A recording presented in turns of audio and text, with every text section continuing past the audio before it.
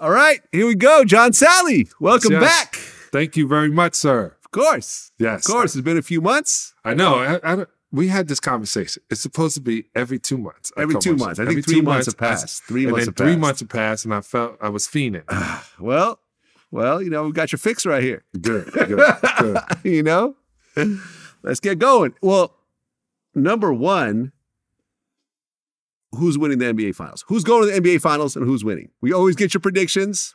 They're usually close. Yeah. You haven't been perfect yet, but they're usually in the ballpark. I got the Phoenix Suns. And? Against Boston. Okay. Boosie was here last night. Boosie. I saw you guys at the game together. Yeah. Sitting next to each other. Was that on purpose or just by accident? By accident. Wow. I was invited to the game. And I said, yeah. Because, you know, I go to a basketball game. And I go, they got seats. And they had seats. And I've never been in the audience since to watch a game from the audience. Okay. So I said, I can't do this. And I had already texted Dominique that I was coming, Dominique Wilkins. Mm-hmm. So I went around, I saw Dominique, I said, and then on the way back, I saw Boosie there. And I went and I sat next to him. And I said, I didn't even ask Vlad for your number. He ain't gonna give me your number anyway. He don't pass numbers over. Let me get your number. And then the one, which isn't true, by the way. I know, which but isn't hey, true, but whatever. Vlad, you want people to know that you don't give away numbers. Keep that. That's a good one. Yeah. Unless, of course, I get permission. But right. Go ahead. And then the photographer took the picture and then said, I'm gonna send you this picture, good picture, you and Boosie. Yeah. And then my boy, if you ever watch TikTok, it called Atlanta Field of Dreams, Homes of Dreams or something like that. His name is Marcus. And he goes, hey guys, I saw him. He went to school with my wife too, college, Tuskegee with my wife. And then I just saw all these seats. And I met Trey Young's dad from Boosie. And I was like, so I told people I was with, come down there. And so I put like 4 of us sat down, the other 3 stayed up. And I tried to watch an NBA game live. I saw Shaq. Okay. Shaq was coming from working out. Mm-hmm.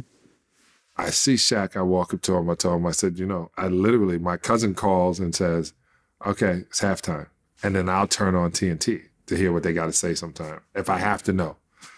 And Shaq says, what do you think about today's game? I said, if I was playing with my game now, I'd be as big as you. He said, you would be, because no one can hit you.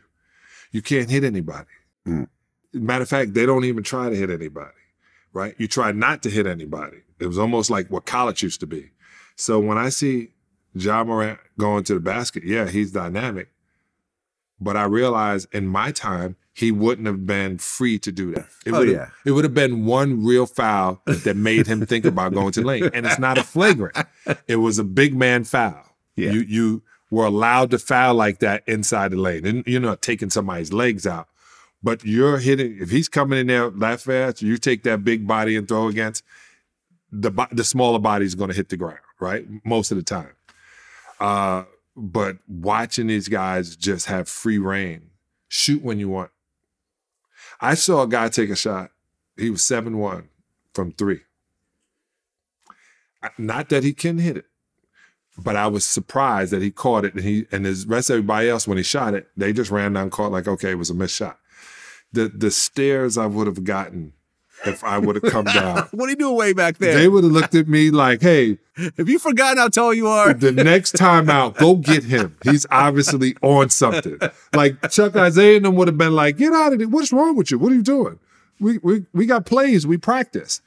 And their plays are the same plays as when I played. They're just above the foul line. And everybody, you know, I listen to Charles, Shaq, and all these guys talk about the guys, and I listen to people on ESPN. There's one thing that I realize that they don't want to say. Guys in my era couldn't play in this era. Forget the fact that these guys couldn't play in our era. They didn't have the skill set a lot of these cats have. Most of these cats have a dribbling skill set that's equal to a small forward or second guard.